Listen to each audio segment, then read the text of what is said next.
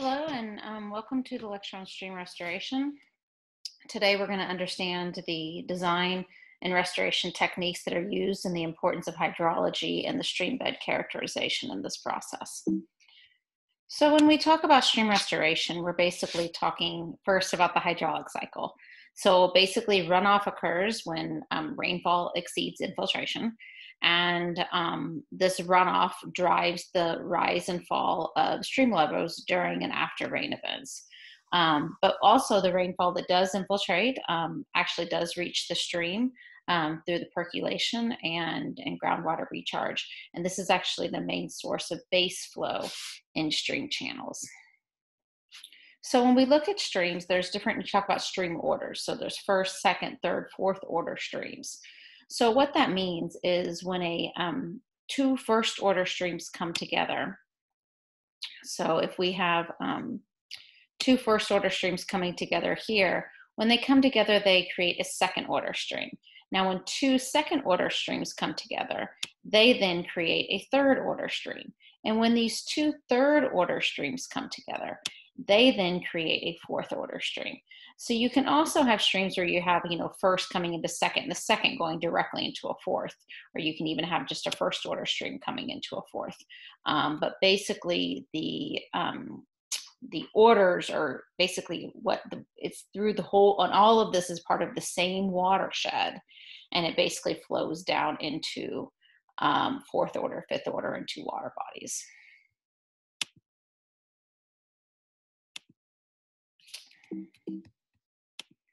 So when we look at what ecosystem services that streams provide, you can think of it as provisioning. So that's our water quality, our water source for agricultural, domestic, industrial uses, power generation, hydropower, transport, boats, supply of aquatic organisms for food, for medicines, fish, oysters, algae.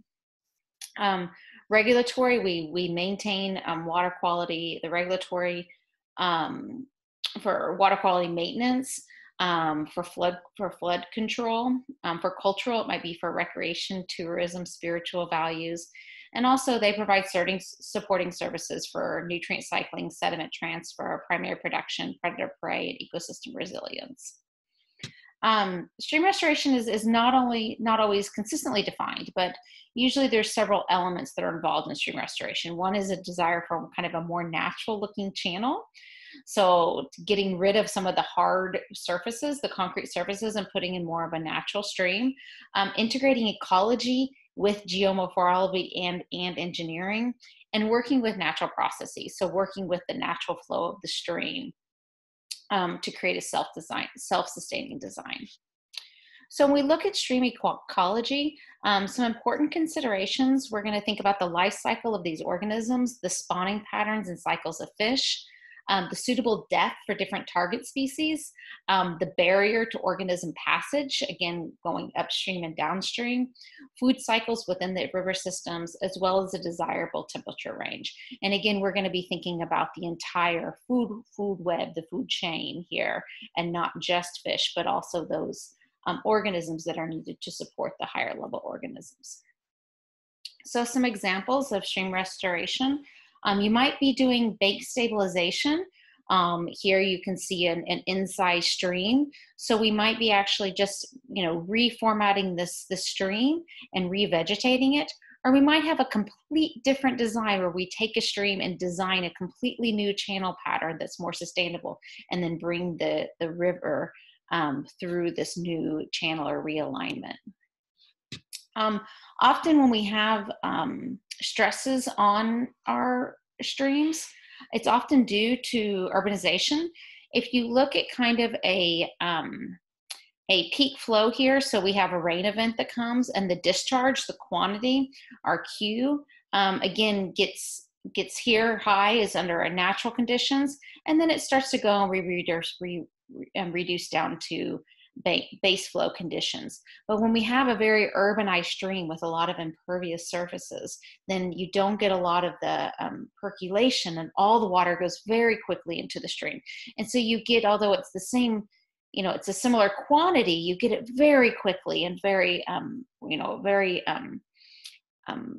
rush of water coming through, which can actually damage the stream itself. And so again, they put stress on the banks, and they decrease the sediment discharge because you have all the sediment coming with it. It's a very powerful stream.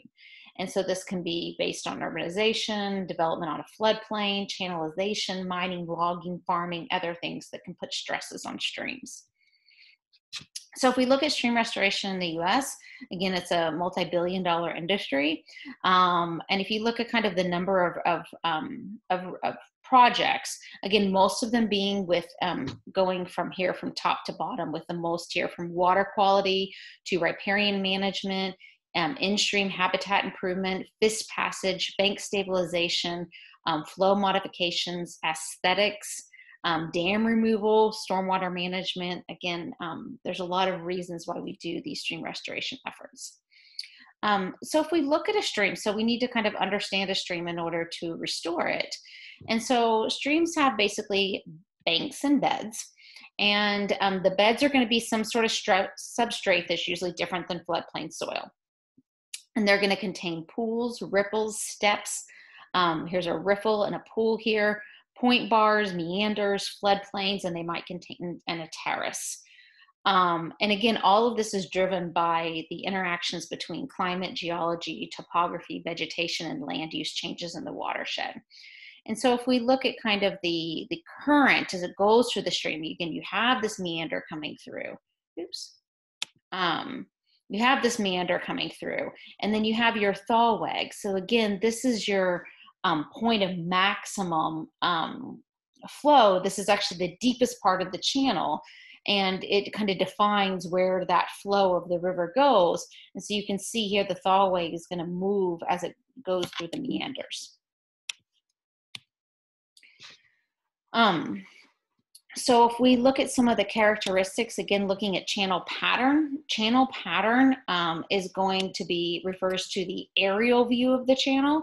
So it's looking at the streams in a steep, narrow valley, for example, are going to be very straight, versus streams in a broad, flat area are going to be more sinuous. Okay, they're going to have a higher sinuosity. And so stream pattern can be defined by measuring the sinuosity, the meander wavelength. So again, the wavelength here from that each meander that goes through, the radius of the curvature. So again, this radius of curvature that we have here, as well as the belt width. So again, how far up and down it goes in those curves, and the meander length. Again, so that stream sinuosity is the channel length measured along the direction of the fall of the valley. And a meandering stream increases resistance, and so it reduces the channel gradient relative to a straight reach. So again, it reduces the power of that stream during that meander process. And so the meander geometry, the spacings of pools and riffles adjusts so that the stream can basically performs minimal work and balances its energy within this channel pattern. And then you have the channel profile itself. And this is going to be the longitudinal slope. And so it's going to look at the size of the bedding material. Generally, that size, as you get higher in the stream, the upper waters of the watershed, it's going to be larger bed material generally, and it goes to smaller silt material as you move down the watershed. And again, the slope is going to be inversely related to the sinuosity. So something that has a very high sinuosity, its slope is going to be much less than something that has a very straight is often going to have a steeper slope. So if we look at this as kind of your basic lands diagram that basically shows when channel is going to degrade versus aggregate versus build up, okay? So basically the sediment size and the load, the amount of sediment and the size of the sediment is proportional to the channel slope and the discharge coming through. So you can think about the water and the sediments, they need to be in balance, okay? And so when you have a change in one of these variables, then it can cause a change in the stream flow. So if you have higher discharge coming up that's pushing that down, then you're going to have more sediment load. So the product of that sediment load and size is proportional to the product of the stream slope and the discharge, or the stream power. So as the power goes up, then you're going to have more sediment that's carried within that stream to try to balance that out. Um, so when we look at doing stream restoration, or just understanding a stream, the first thing we want to understand is that bank full discharge. So the bank full discharge is basically our bank full width is basically at the point at which we have flooding. So here you can see our bank full elevation here. So here's where it's usually flowing. So this is where the baseline flow here. And then here is going to be our bank full width. So it's the flow rate, that discharge is going to be the flow rate times the area of that surface water. So bank full discharge is basically what forms the channel. It's going to transport. So again, these sediment transport events are only going to happen every other year, maybe a couple times a year, depending on the year, or maybe not at all one year. But it's going to form and maintain the channel when it's at that bank full discharge. It's basically the point before it moves on to the floodplain. So in an incised stream, though, the bank full stage may be like at a bench or a scour line if it can't get all the way up to the floodplain, if it's incised so much over time. So you can estimate this bank full discharge by direct measurement. You can go out and measure it. You can, during a flooding event, you can do a stage discharge curve if you have a gauge site available, or you can estimate it with basically the flood occurrence of about 2 years. So the idea that this bank full discharge flow has basically a 50% probability of occurring in a given year. And so again, here we are kind of measuring with a survey now, with the surveyor's tape is how we used to do it. Now it's often with GPS systems. But again, you're here, and what we're looking at is you're measuring the depth so that you can get the area of this bank full discharge area. And then you're going to get it basically until you get to the point of where the water would then go onto the floodplain. So here again, you have your channel. And so here right now we're at bank full. It's on the verge of going out into the channel, into the floodplain. And so the bank full flow is when it's almost going to spill out. But sometimes it's not that easy to define that bank flow. So for example, if it has bedrock, as it does here in this Wilson's Creek, it's much harder because that sediment can't be transported on a bedrock stream. Or if it's a highly disturbed river that's downcutted a lot, so it's incised a lot. So you can see the floodplain is way up here on this in this. So here's where the water is. It's not going to get up there. So it's going to create another bank full discharge point and lower, and it's not going to get up to where you would consider the floodplain. So here, for example, is this idea where they have these secondary terraces. So you can see here, it's not going to get all the way up to this side. Where it's going to flow is right here, and that's going to be the bank full discharge because it's incised. So in order to kind of help with understanding stream restoration, there was a classification system created by a guy named Roskin. He's actually in Colorado, and you can go and take his seminar courses, a couple-week course where you really understand stream restoration. And basically what he did was he tried to predict a river's behavior based on its appearance. And so it's developing specific hydraulic and sediment relations for a given stream type. And that would basically provide the mechanisms to have a site-specific data and to find a stream with a similar site-specific data of where your stream is. And so that you can figure out what is the best restoration. So instead of just taking a stream here in PG County and just looking at the nearest stream, be like, all right, let's do it to here. Well, that stream may not be the same type of stream. So the idea is that you need to find a stream that has the same characteristics as a healthy stream and try to restore to that level. And so the idea is that it provides a consistent frame for referencing and communicating about stream morphology and conditions across a variety of people. So the idea is that you look into the watershed, you look into the drainage network, and then you look at the state of this entire system to try to classify. These are for classifications of streams.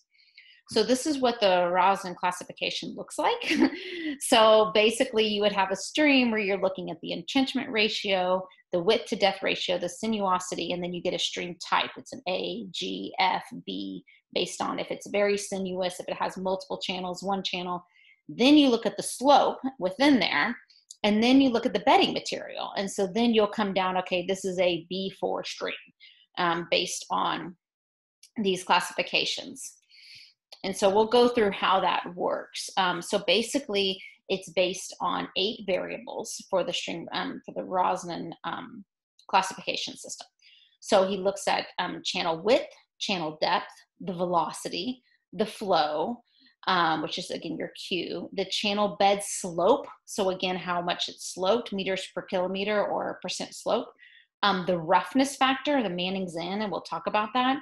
The sediment size, so the size of the sediment that you have, how big is the sediment in there, and then the sediment load. And so we'll go through this. So if we look at bedding material, so we have bed rocks and boulders. So these are going to be hard to move. They're going to be greater than 100 millimeters, for example, versus your silt and clay, less than 0.1 millimeter, is going to be very easy to move. And so basically when we look at a D50 or a D85, D50 would mean that 50% of the material is in that class, and D85 is 85% material in that class.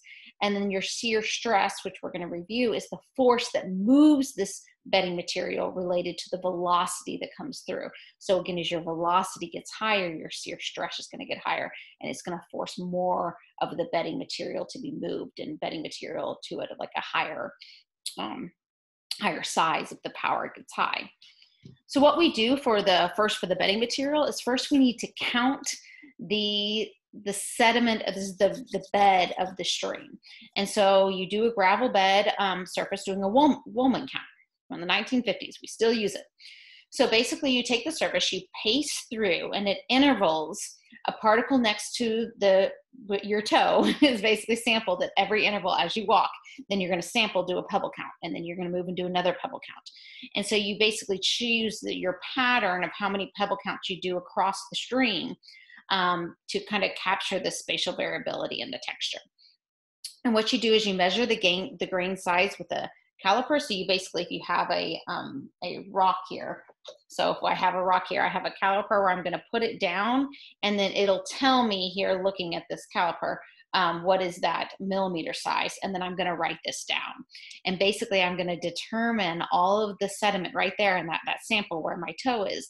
I'm going to determine in that area what is the distribution of all of the rocks there in that area. So you mainly do it for larger materials. If it's very small silty containers, if it's less than 4 millimeters, then we're not going to use that. We're just going to call it, sand or silt. And so then basically you would put on here, so here's your particle count. So here's kind of the inches that you have, or millimeters too. And then you say, you just check, this is how many I've had for each one of each pebble count is going to be for each step as you take it through. And then you're going to add them together to find out what your D50 and your D85 is. So here's an example of what that looks like. So if we look at the higher range and lower range material, this is the number of grains that we counted. This is the percent that we got. And so then you can kind of do this, figure out the percent of grain size. The other thing that we're looking at, again, is that shear stress. And so when we look at the shear stress equation, we're looking at the fluid density and the acceleration rate with this drag coefficient. And this drag coefficient is kind of the force that's going against it. And that is, again, based on this roughness factor, this D, 65 to 85. What is the roughness of the surface? And this relates to our Manning's equation of flow. So when we look at our Manning's equation, our flow rate, we see that our flow rate is proportional to the cross-sectional area, the radius that we have here of our stream surface. And then again, it looks at the slope, obviously how, it's going to flow faster with a faster slope. And then it looks at this Manning's roughness factor. So what is the bedding material? Because that bedding material is going to, with boulders, it's going to disrupt the flow as it's going through, versus you're going to go faster flow without that disruption. So here would be a Manning's, low Manning's number, so not as much disruption.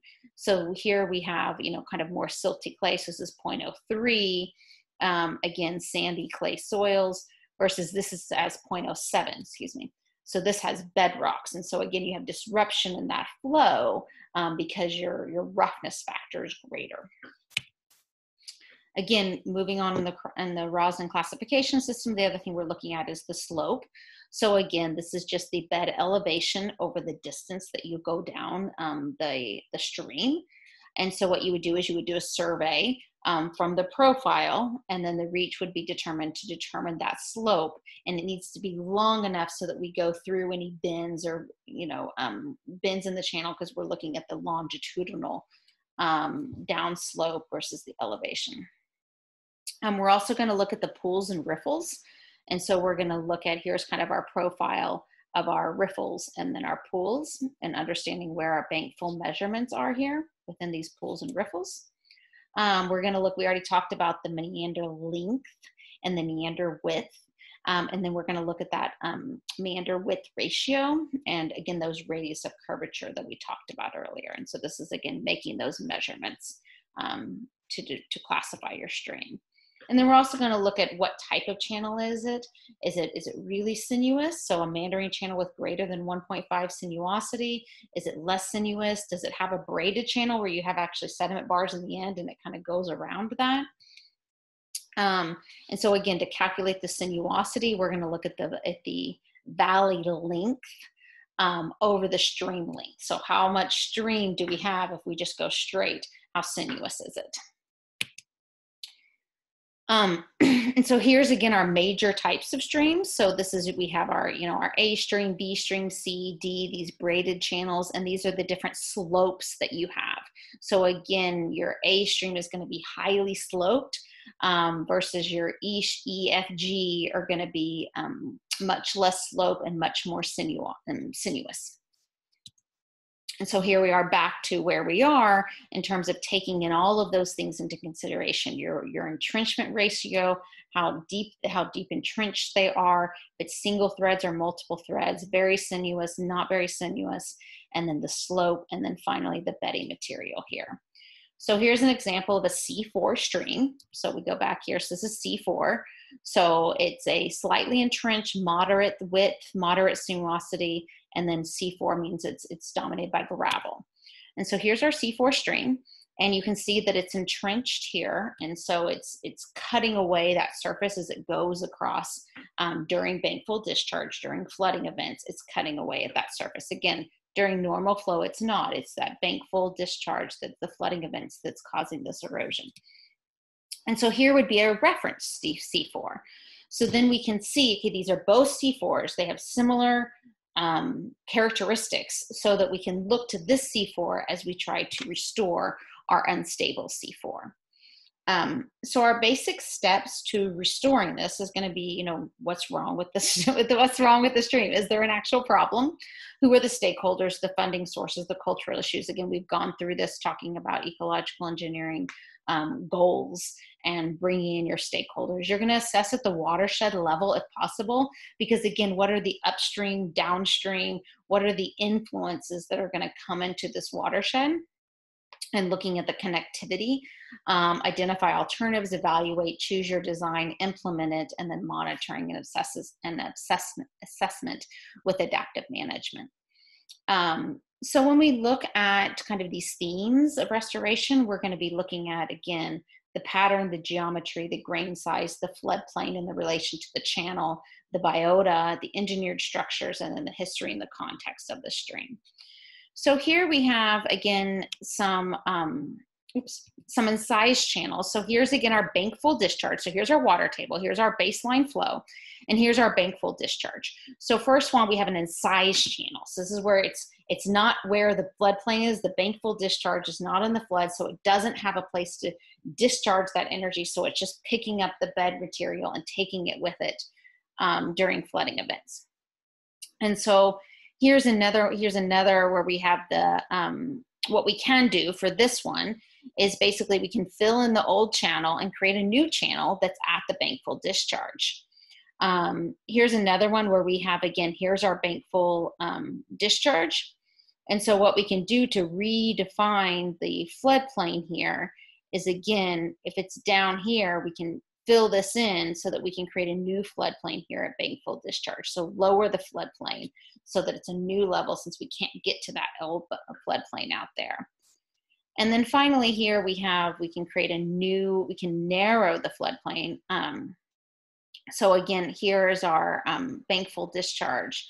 And instead of it going here, we have a narrower floodplain where we actually create a new floodplain here to, again, absorb the flow events. So here's some examples of this. So what we would do is we would go through our stream restoration through our stream measurements, through our surveying to kind of create these charts. So here's our bank full here.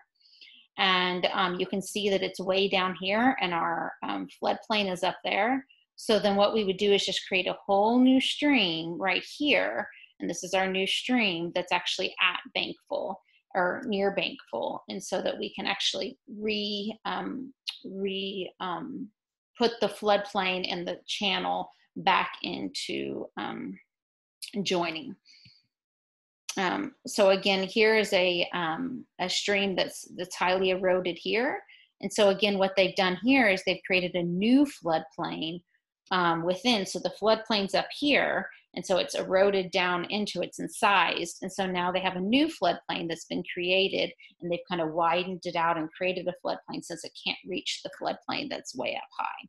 So again, here's our existing, and then we just created a new floodplain here since we can't get back to that floodplain up there because it's so incised. Here's another one where we're looking at, this is kind of before the restoration, where you can see again that deep incisement where we're getting erosion here. And so again, what they've done is they've basically, the design is create this floodplain here where there wasn't one before. So now if you can see here, the river can come right out here because it was incised over here. So we create a new floodplain down near the channel. So there's a lot of different ways to do this. So we might, change the flow of the river. We might actually, instead of changing the bank full, we might just do some stream stabilization where we armor it. Here's a gabion wall. Here's armoring using trees, logs. We might use boulders to kind of stabilize the stream surface. We might use root wads. The idea with a root wad is not only does it stabilize, but it also can provide habitat from a bend that's coming through and protect the soil. So we might even put in these things called J-hook structures. So we have this a lot. If you go over to Looney's in College Park, you'll see these J-hook structures. So again, this is going to protect this erosion that we have here and keep the stream, the thalweg, the main part of the stream flow. We're going to basically J-hook it. So we're going to stabilize it. We're going to cave it into the bank and then J into the water so that, again, the stream's going to flow this way and protect this area of erosion that we had. You can also create weirs and cross veins. So again, here's our flow here. So we want to actually control the scour point. So instead of scouring on the side, we kind of bring it into the middle and then create the flow here to protect erosions on the side. So I'm just going to go through some here before we finish is some pictures of basically, this is during the stream restoration. So creating these riffles here. So this is after. Again, there's a lot of different stream restorations handbooks. There's a lot of different services. A lot of businesses do this. This is something that we do a lot. Here are just some photos this is from North Carolina, some stream restorations. So this is actually during restoration where, again, they're stabilizing the bank and creating a new floodplain. The floodplain was way up here. They're creating a new floodplain here. It's after restoration. Again, after restoration, where you can see those J-hooks in. So they, again, start here and then go here, and that's going to protect the erosion that was happening here. Here's, again, you can see during restoration, they've created these, this weir here, and they've created these weirs, so it's coming through here, and then they're replanting the side of the new floodplain. Again, during restoration, here what they're doing is they're actually diverted the stream elsewhere so they can create everything that they need here, and then they'll bring the stream back. Again, during restoration, as the stream's coming back on. Here again, you can see they have the root wad here, and they have the log coming here to, again, protect the erosion that was happening here and building a new floodplain here. This is flooding after restoration, so you still get flooding. And so, but then again, the idea is that the we're bringing it through instead of it going out to the side and pushing in all of we're protecting the bank here from bringing all of the sediments from the bank into the river. And so again, here you can see during flooding, so this area is being protected here, and this is again a log here. So this area is being protected during this large flooding event. And that's the stream restoration lecture. So thank you very much. And we'll talk about it more in class on Tuesday.